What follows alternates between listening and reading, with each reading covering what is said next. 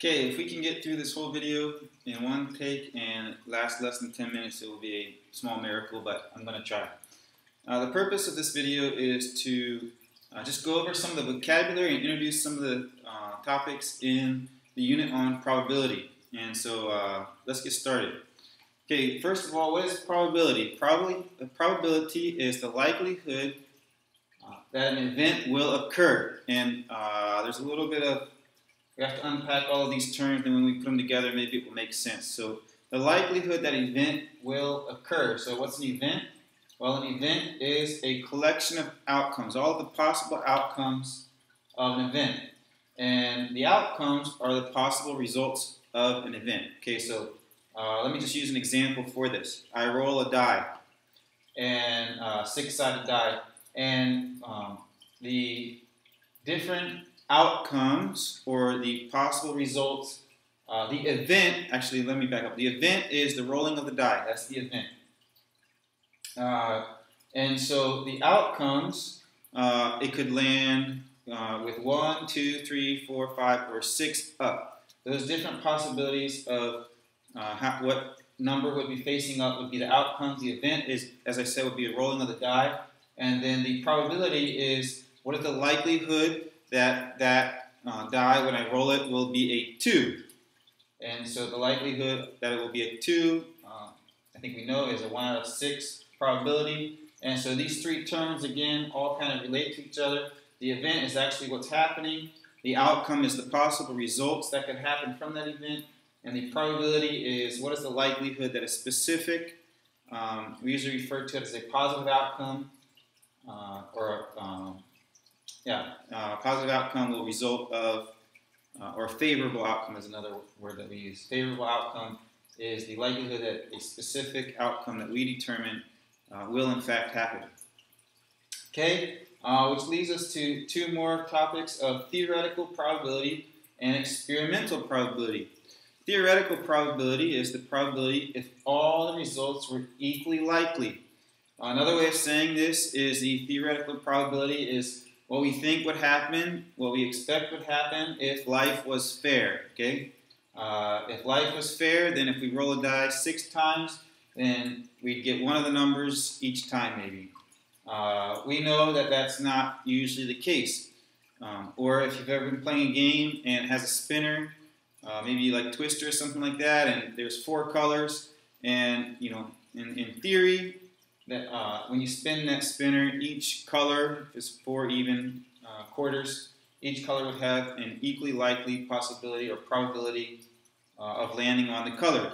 However, boards get bent, the spinner is not always, there's a scratch on the thing or whatever the case may be, and we know that when you start playing the game, lo and behold, green ends up getting hit more than the other 3 colors for some reason. So your experimental probability is what actually happens once you do a bunch of trials or a series of trials, then you find the experimental probability. And again, sometimes, depending on what it is, the experimental probability will be different from the theoretical probability.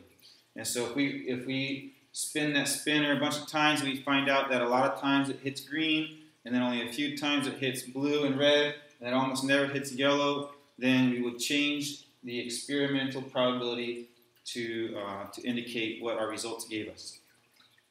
Okay, moving on, we have permutation. And permutation and combination kind of go together. They're very similar except for one very distinct difference. Okay, a permutation is an arrangement of a group of objects in a particular order. You will hear people say the order is important, the order matters, okay?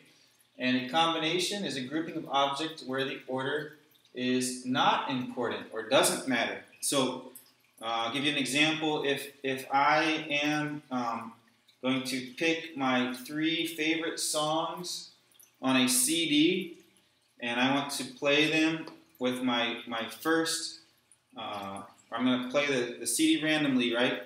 And then I can find out the permutation of that my favorite song plays first, and my second favorite song plays second, and my third favorite song plays third. That would be a permutation because I want my favorite song to play first.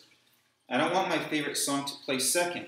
I want my favorite song to play first, my next favorite song to play second, and my third favorite song to play third out of 15 total songs. I would have to find that out using a permutation. The order matters. A combination is a grouping of objects where the order is not important.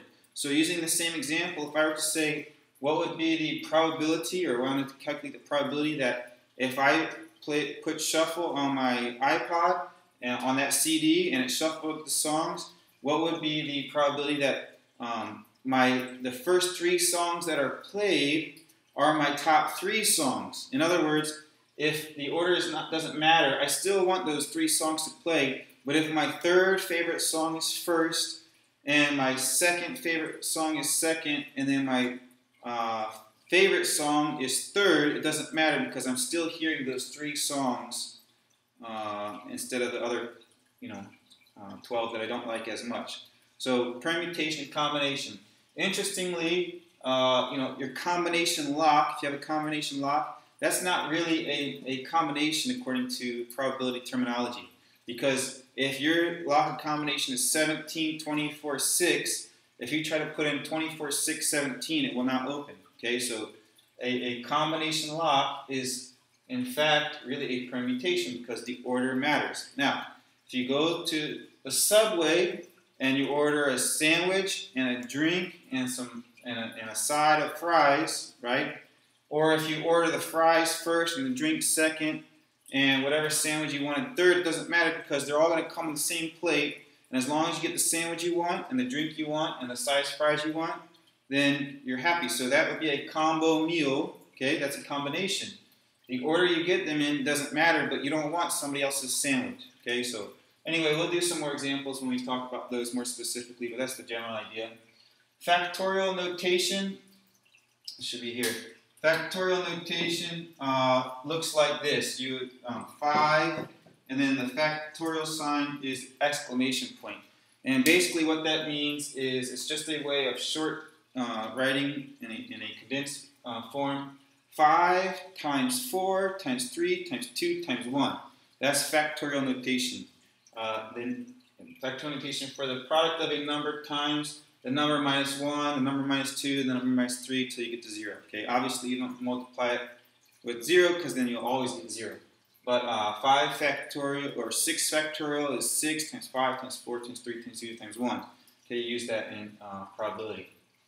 By the way, just a side note, 0 factorial is 1. It's kind of an exception to the rule, so make a note of that. That 0 factorial is 1. It's not 0 if you have to divide by 0 factorial. Okay, and then last but not least, the counting principle says the product of a number of ways 2 or more events can occur. So I'm going to flip a coin and roll a dice. Okay, so if I flip a coin, there's a 1 and 2 probability that I will get a heads. Okay, so I want to know what's the probability of I'll get heads, and it will be a 6. Okay, so the probability of heads is 1/2. The probability that it will land with a 6 side up is 1 out of 6 because it could be a 1 or 2 or 3 or 4 or 5. So the probability that I flip a coin and roll a 6 is a 1 in 12 chance. You just multiply those things together. So anyway, when we get to the specifics of all those things again, then you'll hear some more detail. But that's the terminology and some of the vocabulary we'll be using. And I hope this wasn't too fast. I made sense to you. And sorry about the glare. But if you have any questions, please ask them in class. Thank you for watching.